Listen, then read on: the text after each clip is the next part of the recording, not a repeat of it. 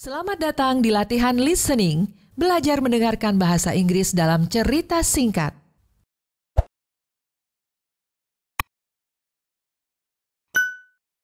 Henry Ford. Some inventions are based on simple ideas or principles. Barometers are based on the idea that air has weight and pushes down on objects. A barometer measures this air pressure. Evangelista Torricelli invented barometers in Italy in 1643. Other inventions have taken longer to develop. The automobile has thousands of parts, and it took a long time to make a really useful car. Henry Ford was one of the first people to make a reliable automobile. In 1765, James Watt invented the steam engine. Within a few years, a Frenchman, Nicolas Cugnot, had built a steam-powered vehicle. These steam carriages were used in England in the 1800s, but they were big and slow.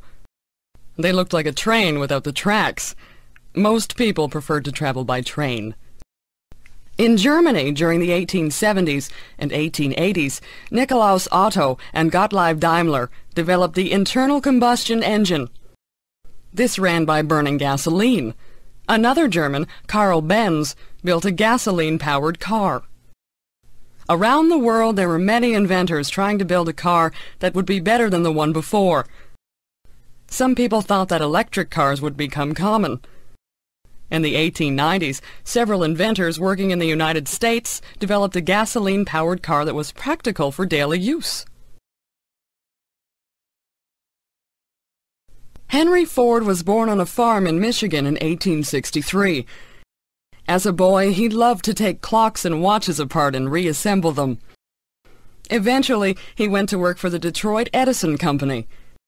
In his spare time, he worked on a horseless carriage, as the early cars were called. In 1896, he completed a car that ran smoothly. He later sold it and made another one.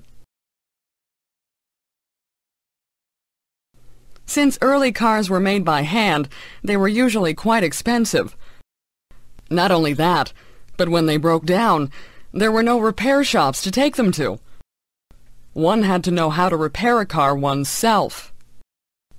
Henry Ford tried to make cars which would be affordable and which would not break down very easily. His Ford Motor Company was formed in 1903 in Detroit, Michigan.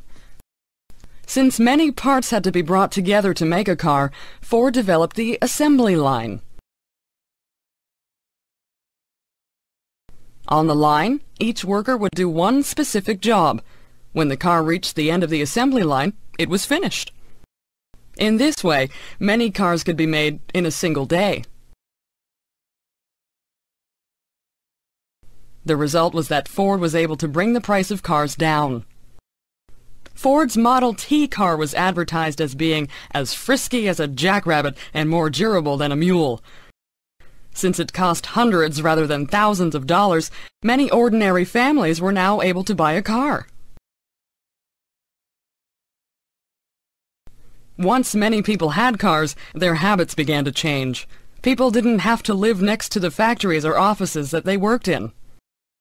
Going for Sunday drives or traveling to tourist sites became a common thing.